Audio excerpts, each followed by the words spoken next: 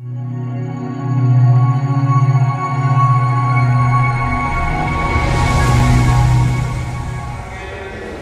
last speaker, Acampora, will talk about embodied empathy and somatic sympathy, bridging aliens or joining relatives. Thank you very much. This has been a wonderful workshop, and I want to make sure that everyone can hear me well. So, we are gathered here to discuss cross-species empathy and related matters.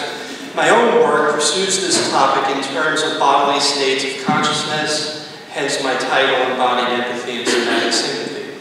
My subtitle, Bridging Aliens or Joining Relatives, raises a certain issue for consideration, namely, whether such states of consciousness form, in effect, a bridge between strangers otherwise foreign to one another, or if they bring together relations already similar to each other in some way or ways.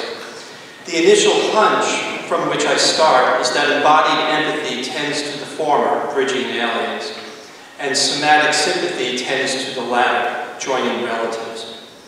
I would like to examine this distinction more closely, and will do so on the level of multi-species ontology, that's the study of being, first. Thereafter, I will explore the ramifications for interspecies morality. Throughout, my methodology will be broadly phenomenological and hermeneutic, that is, given to the theory of interpretation. Suppose, then, that we want to understand more about another animal's world, waiving its a priori preclusion for the sake of inquiry. In order to accomplish this, there is no need to conduct fanciful thought experiments or to attempt supernatural exercises in identity shifting. One does not have to actually become somebody else to be familiar with that other. Further, it is not necessary even to know precisely what it is like, empathetically, in thought, to be that other subject of a life in its own right. For our own purposes, presently, it will suffice merely to arrive at some sympathetic comprehension of what it means to be with other individuals of different yet related species. Because that experience of being with gives us all the mileage we need for tracking cross-species community. Hence, our mission is to articulate a trans-specific form of a fundamental characteristic of experience. Excuse me, namely what Heidegger calls Mitsein. More specifically, what we seek is familiarity with cross-species conviviality, a shared experience of interactivity.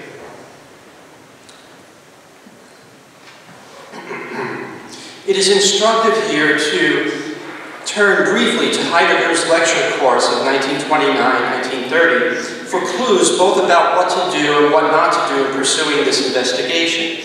Helpfully, he reminds us, quote, "In our existence as a whole, we comport ourselves toward animals in such a way that we are already aware of being transposed in a certain sense, in such a way that a certain ability to go along with the beings concerned is already an unquestioned possibility for us from the start," end quote.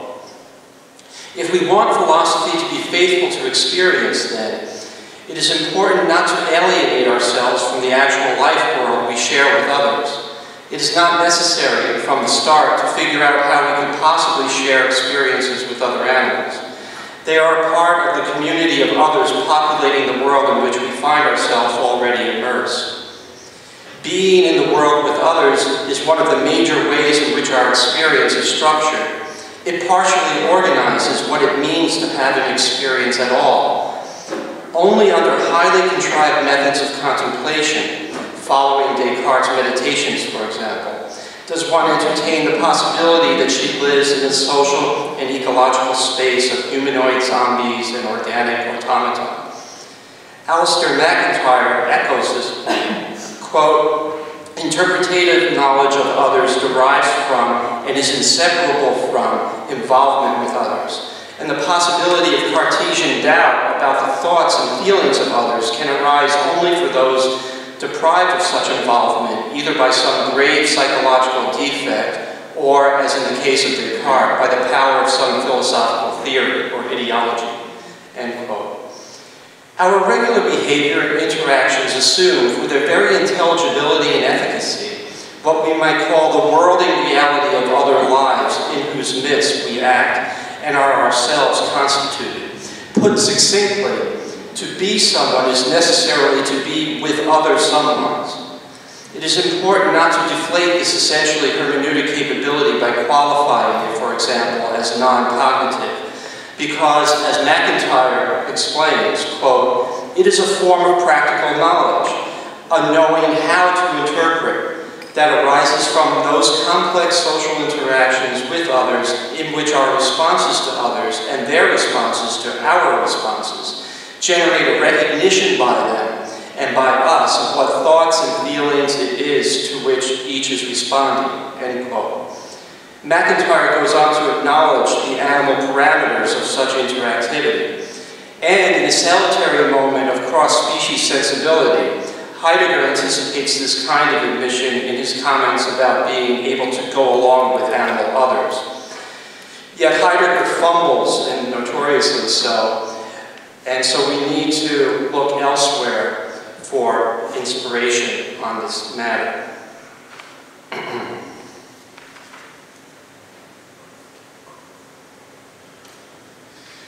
We can question whether an objective phenomenology of bodily being can establish, for instance, existential resonance as a similarity of life worlds sufficient to carry intersomatic experiences across speciated difference.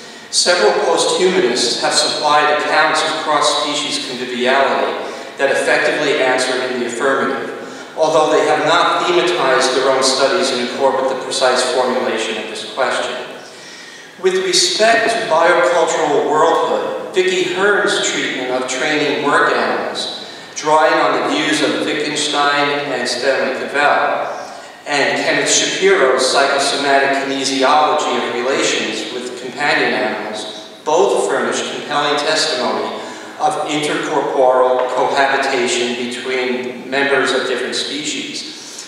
Likewise, from the perspective of wilderness experience, David Abram and Dan Polk convincingly bear deeply ecological witness to flesh of the world, that's Merleau-Ponty's term, as an earth home replete with the commingling of various organisms, material, and live embodiment.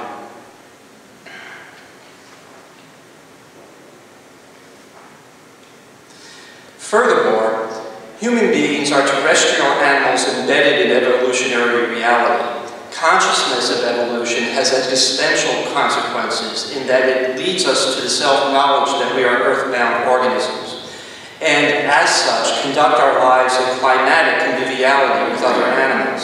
Somatic phenomena become particularly pronounced in the felt presence of what we could call climaticity. As one commentator, Watsuji Tetsuro, knows, quote, it will no doubt be evident that there are certain points of similarity between the problem of climate and that of body. The self-active nature of climate must be retrieved in the same sense that the self-active nature of the live body has to be retrieved. In effect, what's going on here is an attempt to rescue the existential category of climate, give it the same treatment that Heidegger and others gave history and historicity on the level of time, doing this on the level of space and place. As ontologists, in spite of traditional metaphysics, we transcend neither terrestrial nature nor the carnal, convisceral experience of physical living. Quite to the contrary, quote, transcendence also stands outside climatically. In other words, man discovers himself in climate. This becomes consciousness of the body, and thus climatic phenomena show man how to discover himself as standing outside, i.e. ex istere. End quote. More recently, this insight has been underscored by Elliot Deutsch. As he says, a body must always be someplace, and indeed has its very being only in relation to natural conditions and to other bodily beings, end quote. Once outside, speaking in terms of phenomenological vitality, we must admit certain speciated distinctions across the spectrum of existentially embodied awareness of environment. As one ethologist Sven Dijkgraaf has put it, quote, every animal perceives the external environment only through what its senses can find out about it. It lives in a world of its own, which is more or less distinct from that of other animals and that of human beings. Such distinctions are partly based on differences in construction of the sense organs, but they are primarily evoked by different modes of life, end quote. Dijkgraaf rightly places his emphasis on life mode rather than on sensory equipment. On the basis of his account, it becomes possible to explicate why anyone even entertains the hypothesis of imaginative transspeciation.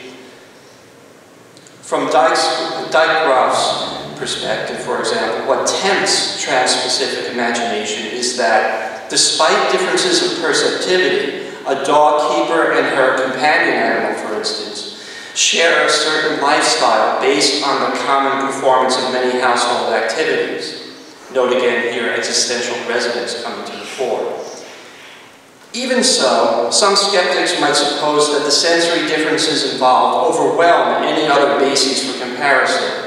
There's just too much perceptual drag, as it were, for a satisfactory impression of that other animal's experience to get off the ground. A good deal of the skepticism here is a priori in nature. And there are intrepid phenomenologists who have attempted what may only seem to be impossible.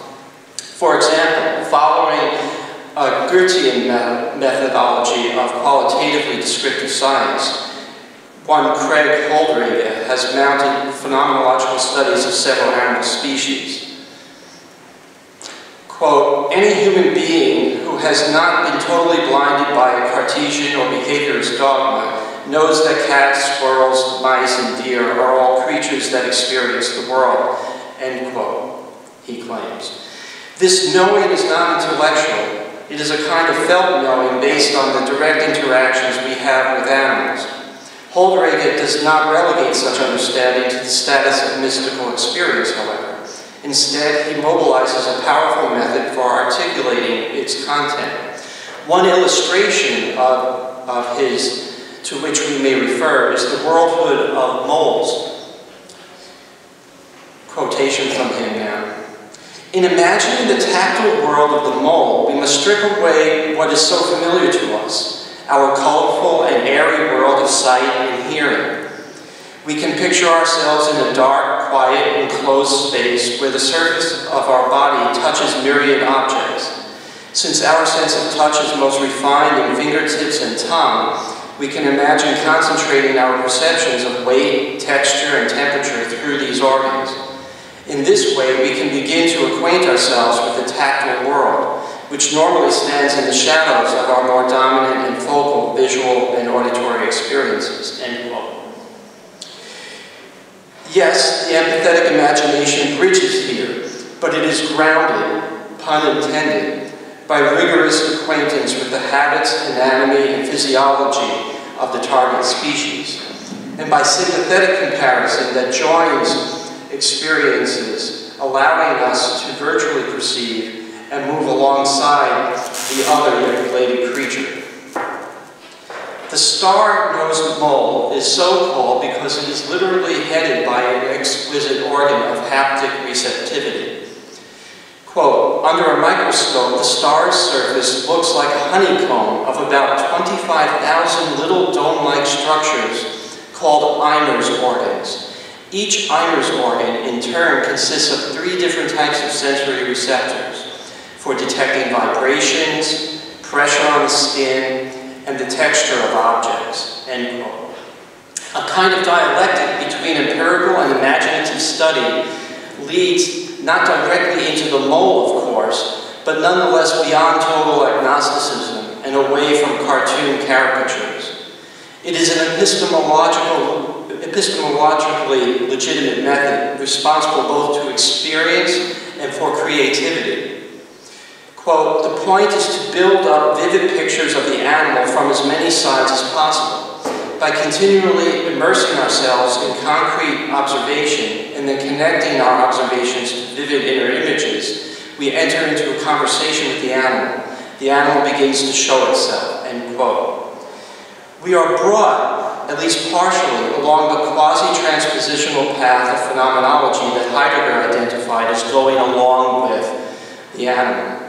We thereby neither achieve nor pretend, of course, to a colonization of another's consciousness. Still, it is important not to lose sight of the basic biocommonality that serves as the necessary context of similarity for intelligently making what distinctions are warranted worldwise. Different species, varying sensory modalities are embodied in life worlds. They all subserve some form of living incarnation. It is live embodiment, then, that can function as a conduit for interspecific conviviality. Now, one experiential and conceptual context for such chiasmic attentiveness is the late Merleau-Ponty's notion of flesh of the world. The term chiasmic involves the blending, the reversible exchange between my flesh and the flesh of the world that occurs in the play of perception, according to Merleau. This interweaving, this ongoing communion between divergent aspects of a single flesh is to be found at every level of experience. To deepen our comprehension of this notion and reality, flesh of the world that is, we need to understand it is a world of holistic carnality that immerses, surrounds, and permeates the individual's lived body. Thus, in the words of David Abram, Merleau-Ponty dissolves the traditional division between the human animal and all other organisms of the earth. The flesh of the world is the consanguinity of organisms on the level of ecosystem and even biosphere. As Abrams says, quote, "No thinker can really move from his or her bodily self-awareness to the intersubjectivity of human culture, and thence to the global transcendence that is flesh of the world, without coming upon myriad experiences of otherness, other subjectivities that are not human, and other intersubjectivities," end quote. World flesh, then, constitutes a thoughtscape and a life world broad enough to conceptually and experientially incorporate intercarnal phenomena that traverse species. In this life world, disclosures of organic history and a description of the human animality intertwining become possible. Abrams' synopsis sets the stage, quote, "Merleau-Ponty's phenomenology of the flesh provides a way to describe and to disclose the living fields of interaction from our experience placed within them," end quote. We can place this phenomenological lifescape on a hermeneutic plane of description by interpreting it through the thematic lens of residence. In this view, the flesh of the world becomes manifestly earth as home. The danger in such an interpretation is that the diversity of world flesh might be over-domesticated by the earth-home concept into a romantic vision of nature, under the aspect of harmonious holism. One theorist, Jane Bennett, has argued persuasively against ecosophistical faith in this sort of worldview. In its stead, she proposes a more multivalent or plurivocal sense of what she calls fractious holism. The idea may sound cryptic at first. A good metaphor to convey its sense is that of mosaic, which presents a whole in piecemeal fashion as a fragmentary gestalt. Perhaps the best simile for a world as body is rather that of stew, that is the thick soup, comprising a common medium that permeates even the cores of nonetheless identifiably separate chunks of matter. Certainly such imagery is better, that is truer to the phenomena, than that available from the conventional imaginary of cultural diversity and integration, which is usually discussed in terms of the assimilationist melting pot or the aggregational, still externally relational salad bowl image. However, as Shannon Sullivan has noted, even the metaphor of stew is imperfect because it seems to presuppose a decided passivity on the part of the individual ingredients, whereas the elements of nature's stew include organisms who or that are active agents, contributing to the flavor of various social and ecological systems. Hence, Sullivan turns to musical metaphors. She considers and rejects orchestral imagery because it is too beholden to a supervisory conductor and or overarching score. Finally, she offers and settles upon the metaphor of jazz improvisation, which has the advantage of playing up individually spontaneous, yet holistically loyal, co-constitution of parts and whole. This image is indeed suitable for social situations, amongst which there are some that are interspecific, yet other natural settings do not necessarily feature agents as self-conscious as the improvising performers in a jazz band. So we may have to content ourselves here with metaphoric imperfection. Whatever metaphor one prefers to employ, the stew or the jazz ensemble, endorsing the view of fractious holism suggested by Bennett would mean giving some weight to the phenomenal fact that terrestrial carnality, that is world, flesh, or earth home, is not experientially lived as an undifferentiated or placid whole. Rather, it is fraught with all the existential tensions arising out of its spatio-temporal divisibility into relatively individualized organisms and biomes. The convivial challenge for humans, then, is to interpret the skin boundary not as an impermeable barrier encapsulating corporeality, but as a surface of somatic contact. In Paul Shepard's words, quote, "The epidermis of the skin is like a pond surface or a forest soil, not a shell so much as a delicate interpenetration. It reveals the human self ennobled and extended, because the beauty and complexity of nature are continuous with ourselves." Or as John Compton puts it, what is characteristic of embodied intersubjective world-related human life is structurally analogous to what is found in other living regions of the natural world. End quote. In meeting this challenge, it becomes possible to transcend our strictly Körperlich limitations and thus to more broadly define the modus vivendi of flesh and blood being in a world as what we could call Leibesheimswelt, home world or territory of live embodiment. Let us take stock now for a moment of our ontological position and its relation to the issue with which we began.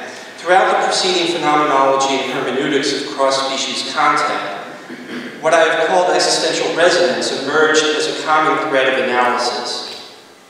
I believe that both embodied empathy and somatic sympathy contribute to our residential sensibility across species.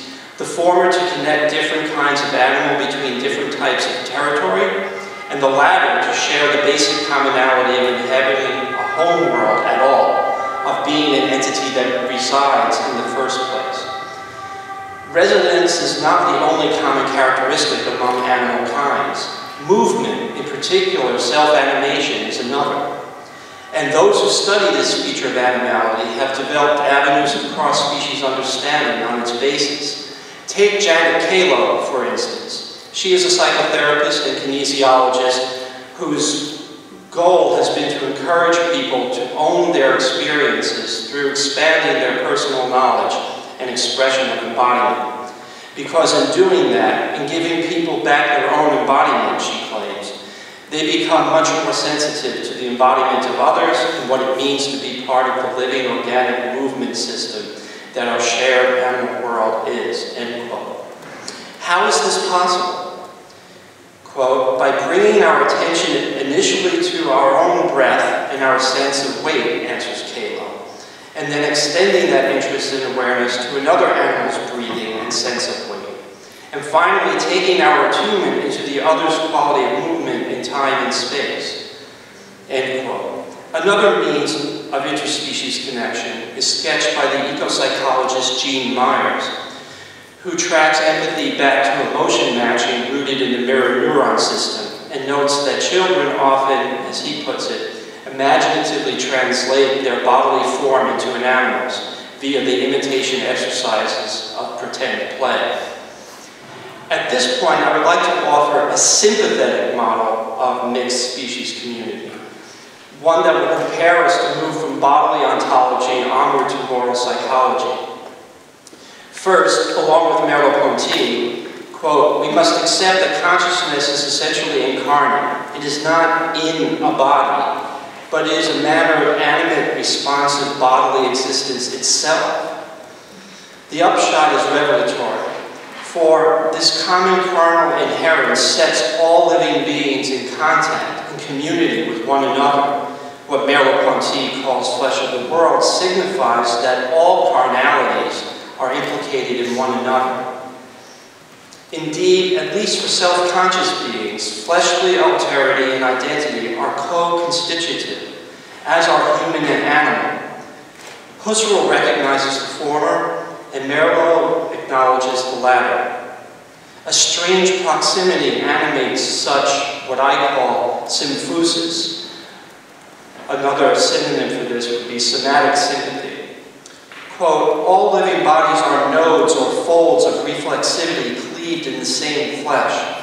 They all belong to the same carnal world, the same differentiating and connective tissue or field of being, or body, with a capital B. In this context, those with conscience register hermeneutic responsibility. The only responsible manner for us to relate to our non-human cohabitants is one that does not negate their alterity, nor denies them any kinship at all with our manner of being. End quote.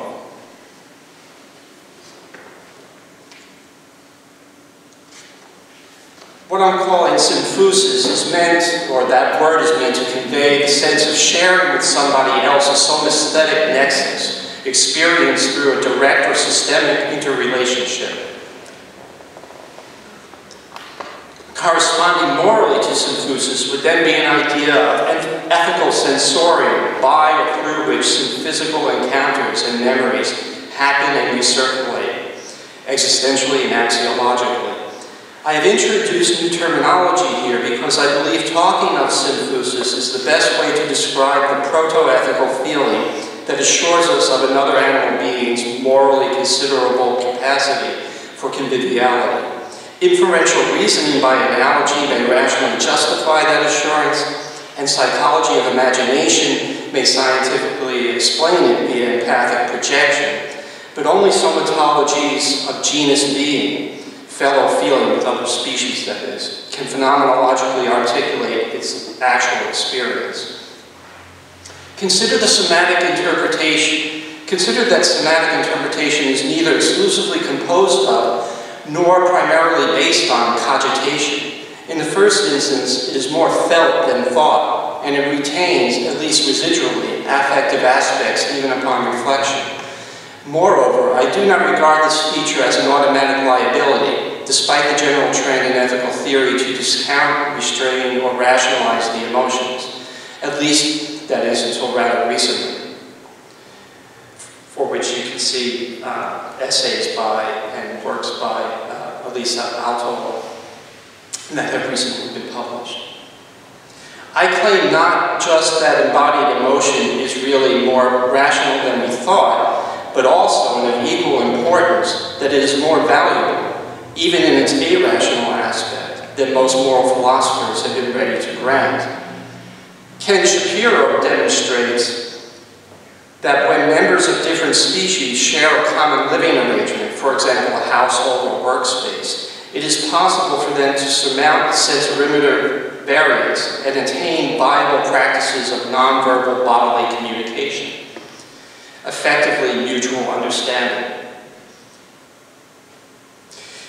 Now, Shapiro's findings risk being understood by a certain form of oversight. Basically, the difficulty lies in conceiving trans-specific situations under the exclusive rubric of empathy, a mistake that often occurs in phenomenological literature dealing with experience of other animals.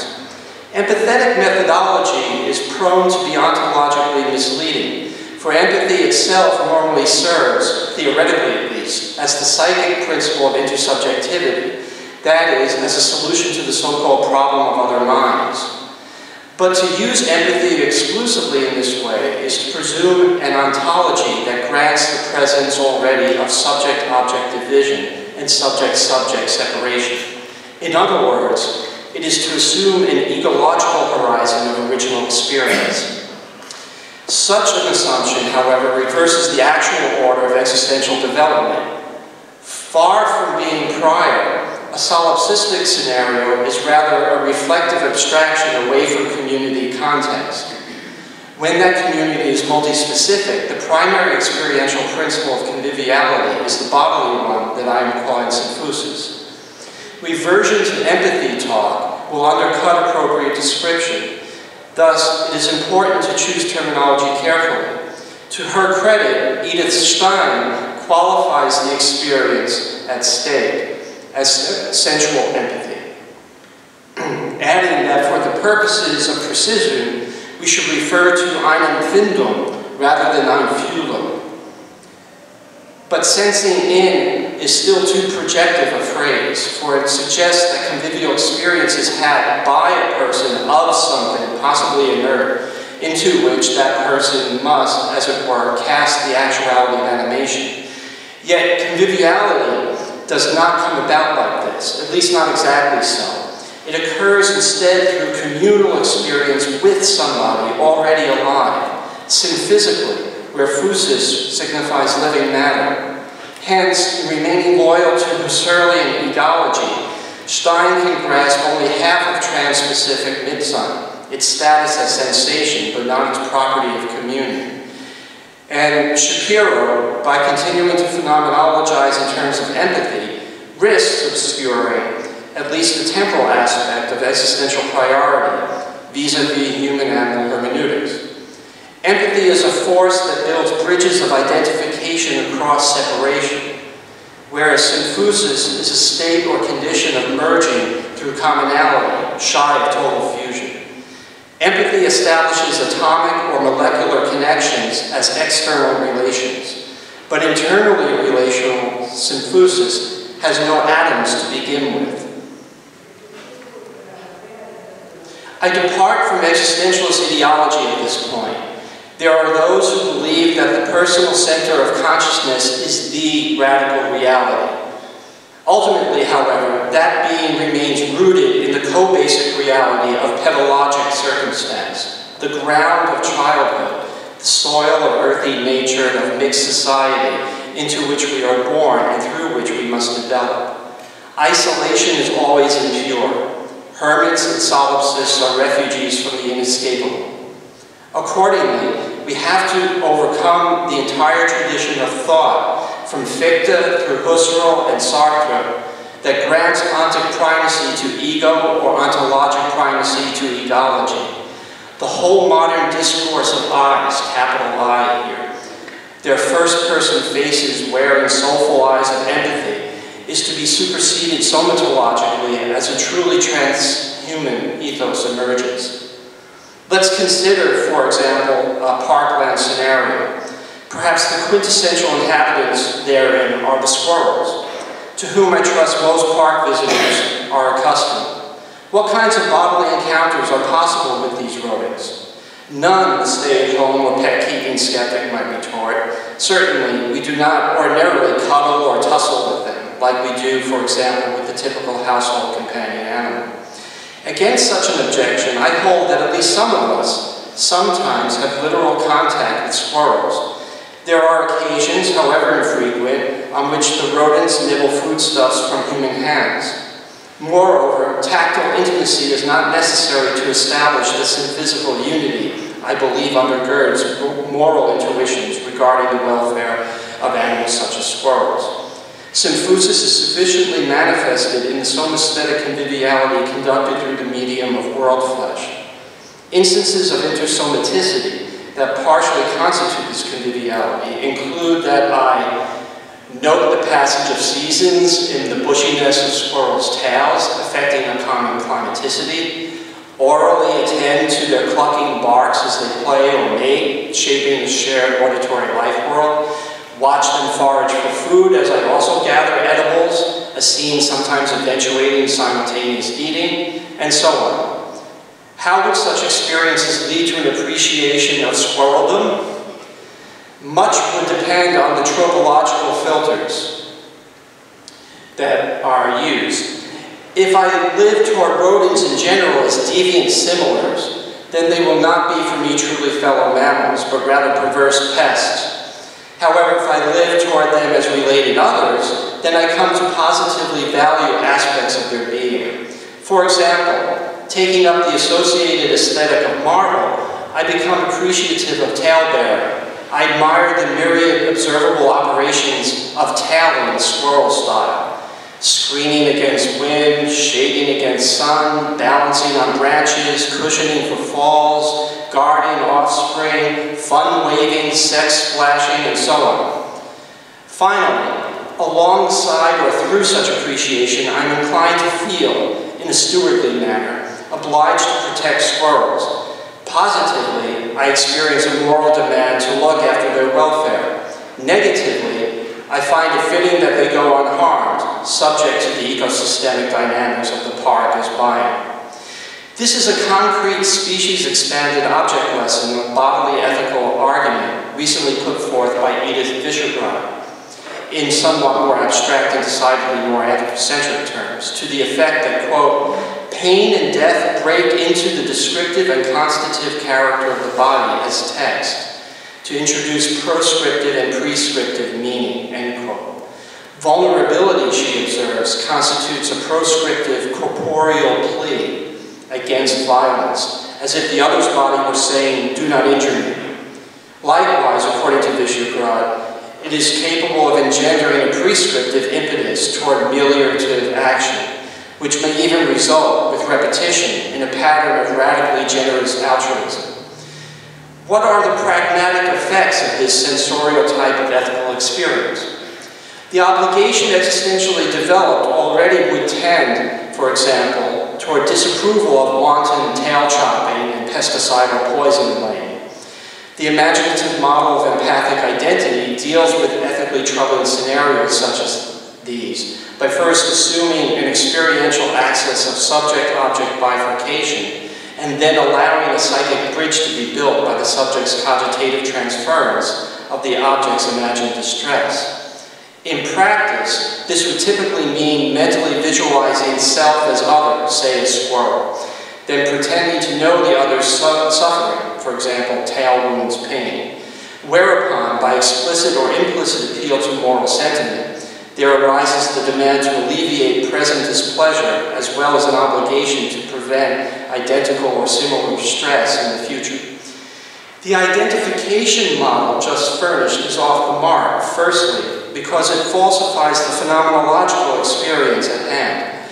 When I wince at a squirrel with tail freshly cut and bleeding, I do not imaginatively identify with the animal by a series of mental machinations. What Lawrence Hattap has said about interpersonal empathy applies also here, mutatis mutandis. Quote, empathic concern shows moments when we are directly and spontaneously, affectively there with the person, without a sense of conjuring up feelings or beliefs inside and then transferring them to the other person, or processing perceptual data as misfortune and then triggering an affect and then casting it out to the other. All of this is in an inferential procedure of external reception, internal processing, and projective transmission. No, the shared affect simply happens, end quote. Beyond such testimony of phenomenological fact, I suspect that the very notion of psychic identification being questioned is muddled.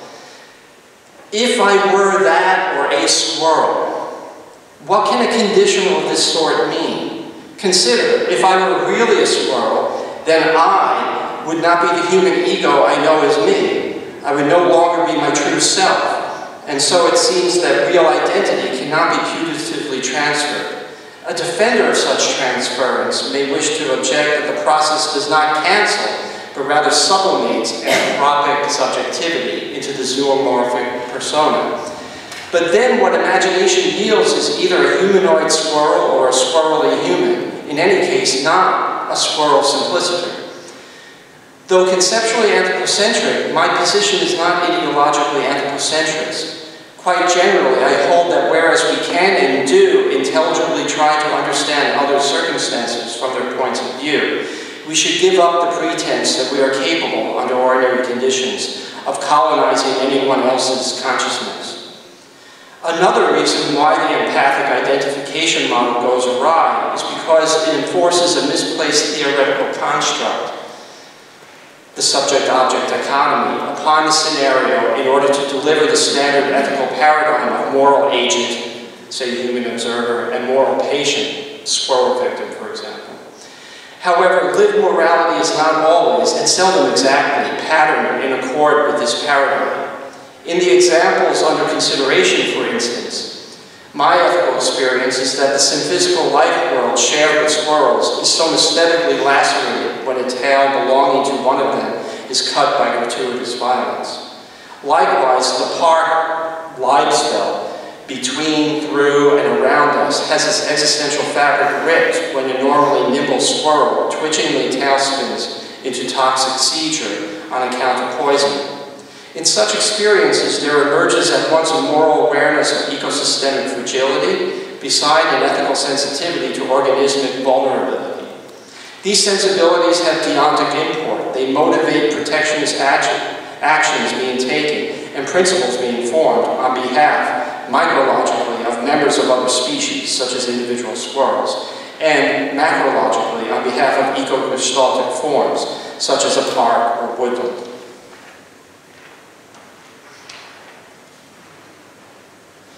Cultivating embodiment ethos of interanimality is not, finally, a matter of mentally working one's way into other selves or worlds by quasi-telepathic imagination, but is rather about becoming sensitive to an already constituted interzone of somaesthetic conviviality. I could go into other descriptions, other examples of different sorts of togetherness, such as partnership and neighborhood, but in the interest of time and preserving time for questions, I'll skip over that. Let me bring this in for a landing by asking, how does my account sit with other related accounts? Elisa Altola provides a useful typology of empathy: cognitive, mind reading, affective, emotional resonation, projective, virtual transference of position, and embodied, intercorporeality or carnality.